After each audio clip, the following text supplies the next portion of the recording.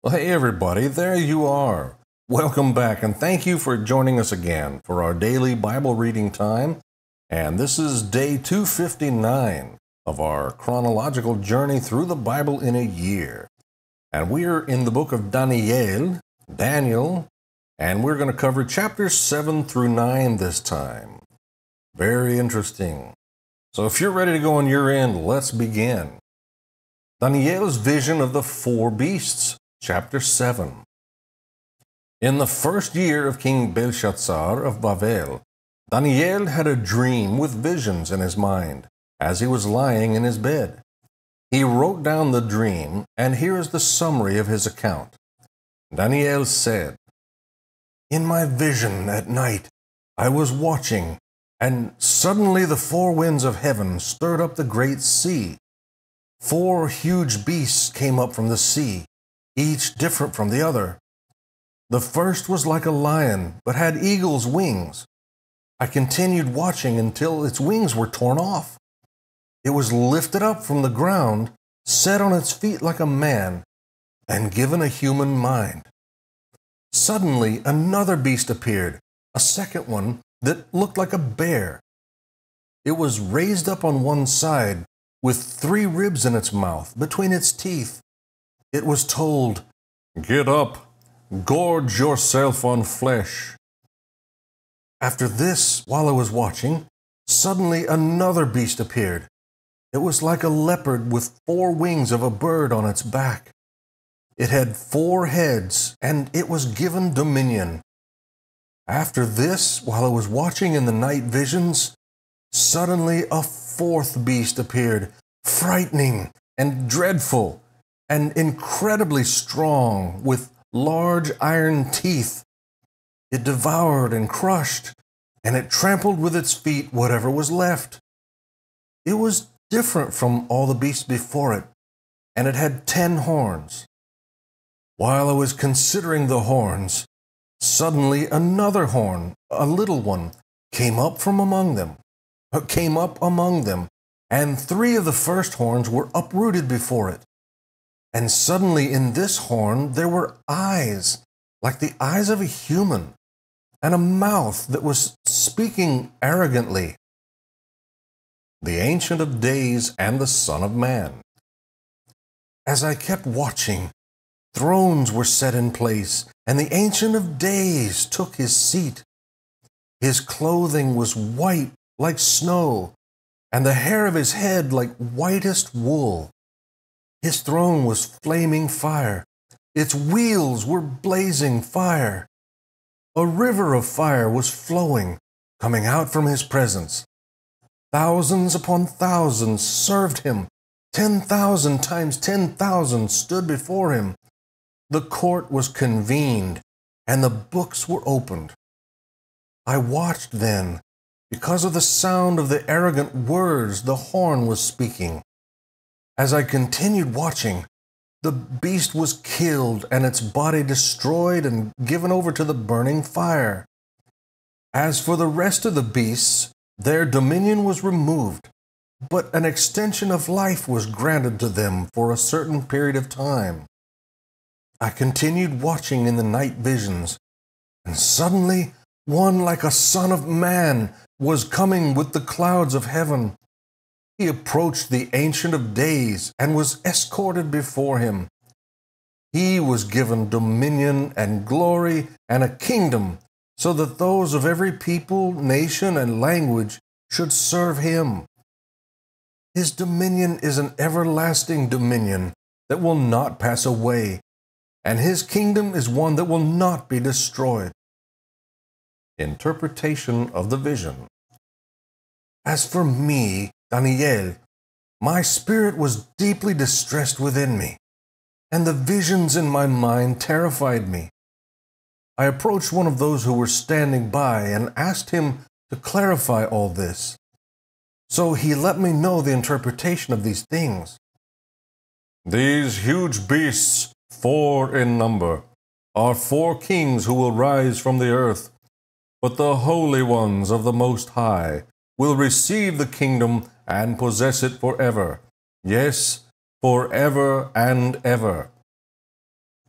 Then I wanted to be clear about the fourth beast, the one different from all the others, extremely terrifying, with iron teeth and bronze claws, devouring, crushing, and trampling with its feet whatever was left. I also wanted to know about the 10 horns on its head, and about the other horn that came up, before which 3 fell, the horn that had eyes and a mouth that spoke arrogantly, and that looked bigger than the others. As I was watching, this horn waged war against the holy ones, and was prevailing over them until the Ancient of Days arrived, and a judgment was given in favor of the holy ones of the Most High. For the time had come, and the holy ones took possession of the kingdom. This is what he said. The fourth beast will be a fourth kingdom on the earth, different from all the other kingdoms. It will devour the whole earth, trample it down, and crush it. The 10 horns are 10 kings who will rise from this kingdom. Another king, different from the previous ones, will rise after them and subdue 3 kings. He will speak words against the Most High, and oppress the holy ones of the Most High.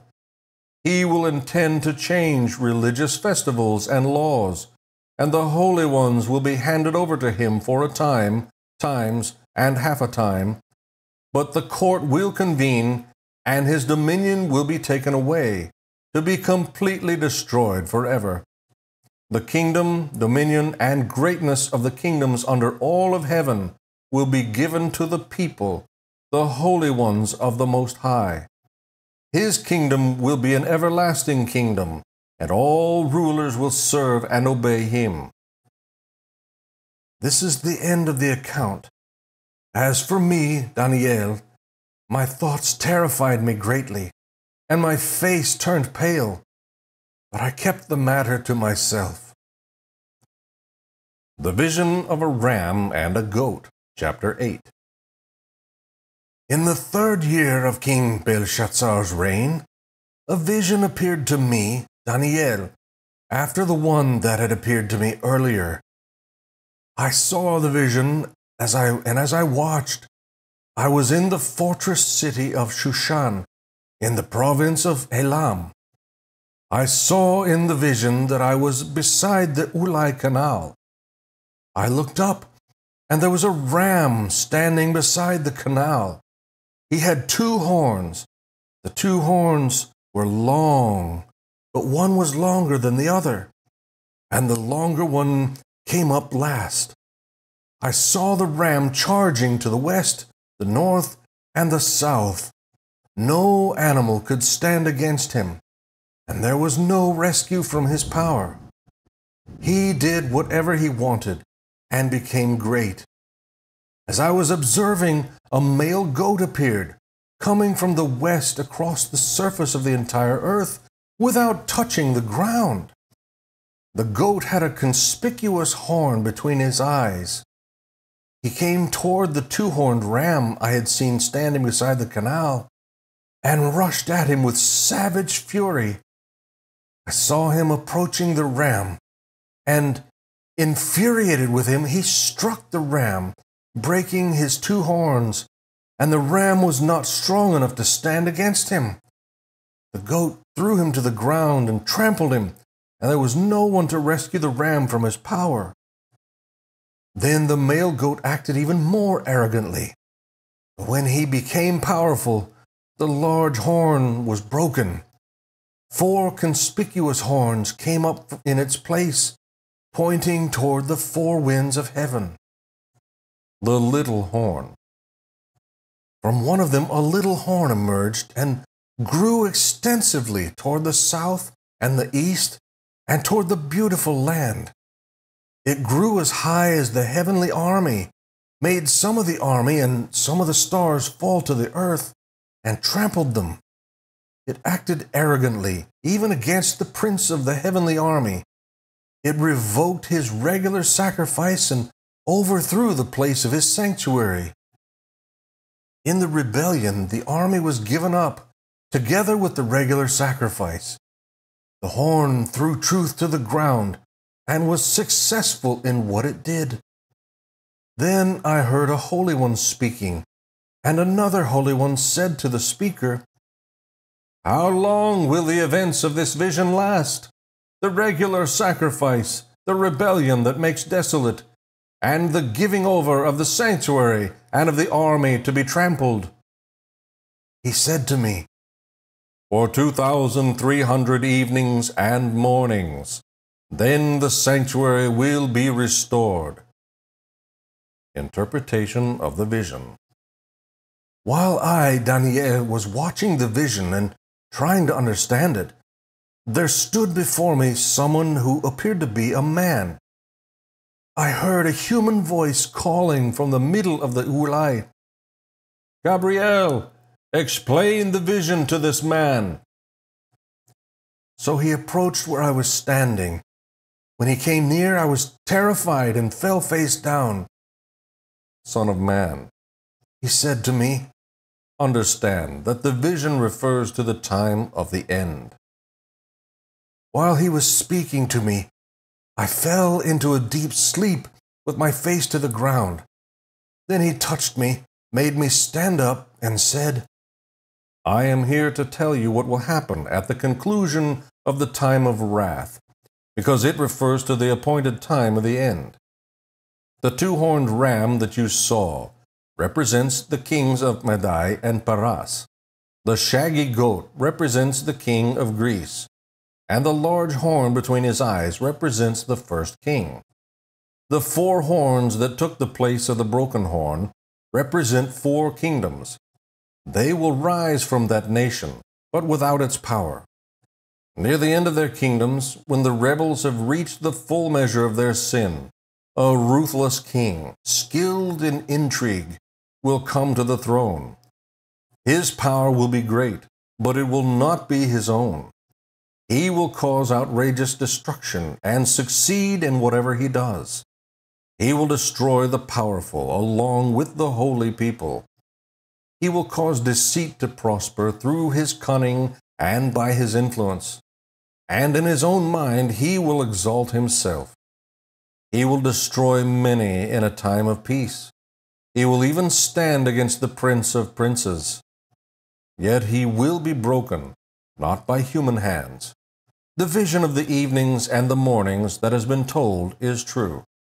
Now you are to seal up the vision because it refers to many days in the future. I, Daniel, was overcome and lay sick for days. Then I got up and went about the king's business.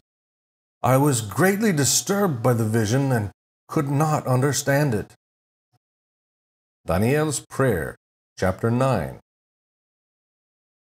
In the first year of Daryawish, the son of Ahasuerus, Madai by birth, who was made king over the Kasdim kingdom.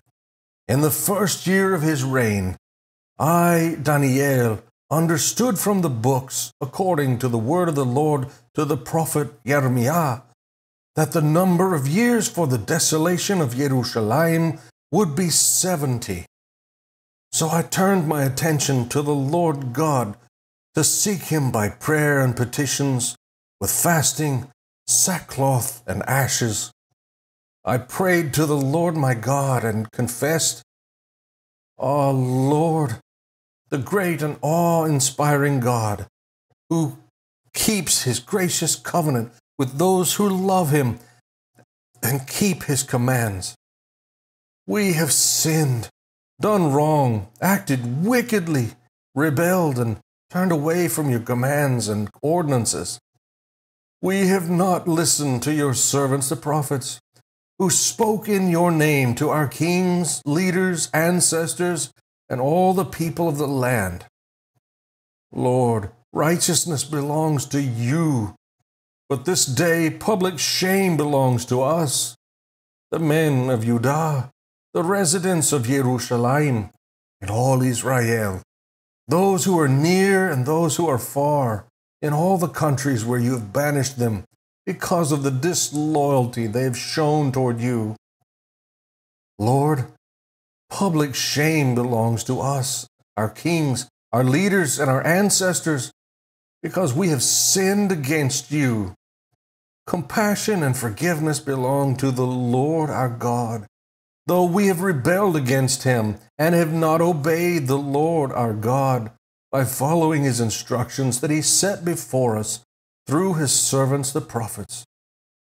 All Israel has broken your law and turned away, refusing to obey you. The promised curse written in the law of Moses, the servant of God, has been poured out on us because we have sinned against him. He has carried out his words that he spoke against us and against our rulers by bringing on us a disaster that is so great that nothing like what has been done to Jerusalem has ever been done under all of heaven. Just as it is written in the law of Moses, all this disaster has come on us. Yet we have not sought the favor of the Lord our God by turning from our iniquities and paying attention to your truth. So the Lord kept the disaster in mind and brought it on us. For the Lord our God is righteous in all he has done, for we have not obeyed him. Now, Lord our God, who brought your people out of the land of Egypt with a strong hand, and made your name renowned as it is this day. We have sinned. We have acted wickedly.